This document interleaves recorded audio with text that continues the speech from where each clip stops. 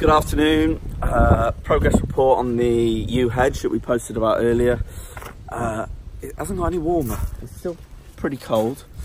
But yeah, we're getting there with it.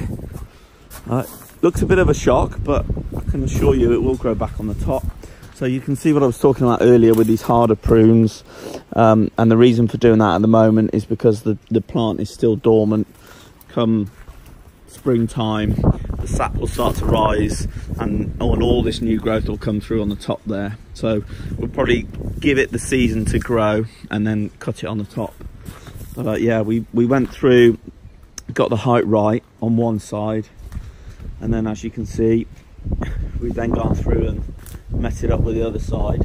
So we're about halfway through, so we've done about 10 meters, reduced it by a couple of foot. And Jack's continuing to do one side and I'll continue to do the other side.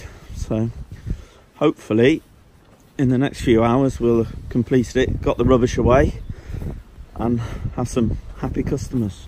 So we'll keep you updated, keep a lookout for the for us posting the finished article, and then yeah, give us a like.